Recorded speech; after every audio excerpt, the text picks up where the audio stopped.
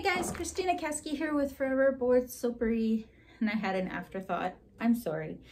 I just got some things in for some classes that I'm going to be teaching, and yeah, just stuff.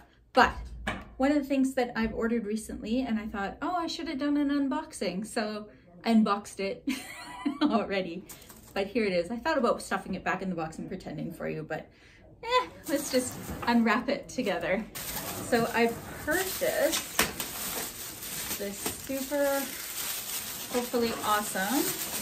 It's called a ToAuto wax melter. And this one is the 5-liter capacity. I hemmed and hawed between this one and the 12-liter. But I decided I really don't think that I need the 12-liter anytime soon. I'm just making a few candles here and there for funsies and selling them. I'm not all the way into it. It's not going to be a primary focus of my business or anything like that. So I felt like the 5-liter, it still gives you a fair amount.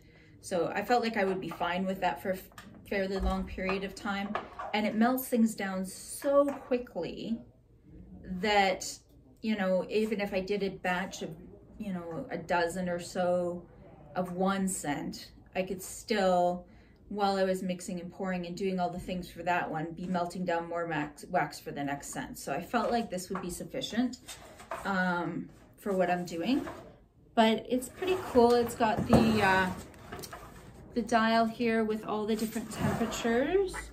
So looks like it goes up to 212 degrees Fahrenheit or 100 degrees Celsius.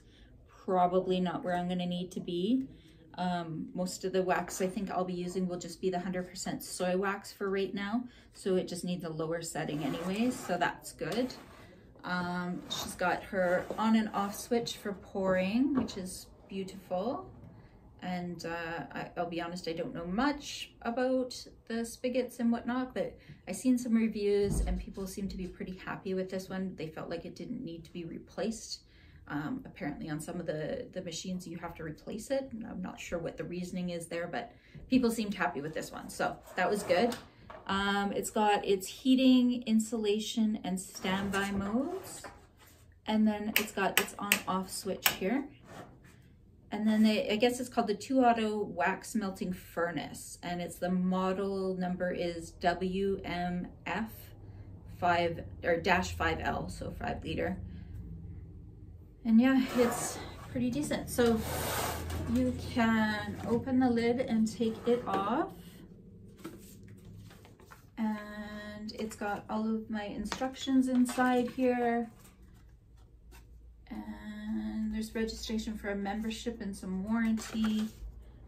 And the reason I went with this one as well over the 12-liter one that I was looking at, you can see the hole there is flush to the bottom. So as the wax is going through, it's going to go right through that hole and it'll drain down to nothing.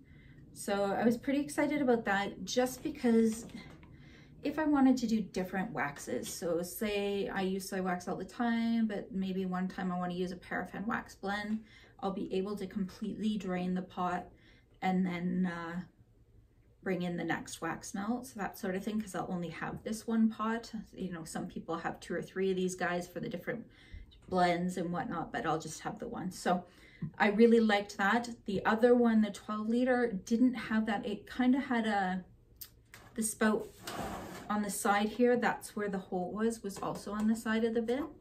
I'm not saying that that's a bad way. I just seen a lot of reviews saying they really liked this way. So I went with that. I thought that was a great idea to have. So that's good. And then it came with a whole bunch. I don't even know how many are in here. There's like 2, 4, 6, 8, 10 of the candle wick holders. Yay, I like these wick holders a lot. So super excited about that. As well as wick stickers. And I think there's 100 wicks in here as well. I'm not sure what size they are. I'm gonna have to do a little research on that because I definitely have 2 different wick sizes for the vessels that I use now. I'll have to see if those will work for either one. There's those, and yeah, so I was pretty excited about getting this guy in. I have at the end of April a bunch of candles I'm going to be making, and I'll definitely be using it for that. I'm not sure if I'll get a chance to use it before then, but actually I probably will try to. I'll probably try to use it before then just so that I know how it works before that event.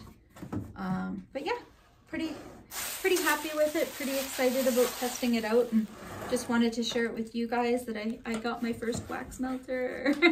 And I'm pretty stoked. Oh, and it came with a super long spoon too for stirring around on the inside and all that good stuff. And it's a good, it's a good sturdy one, which is awesome.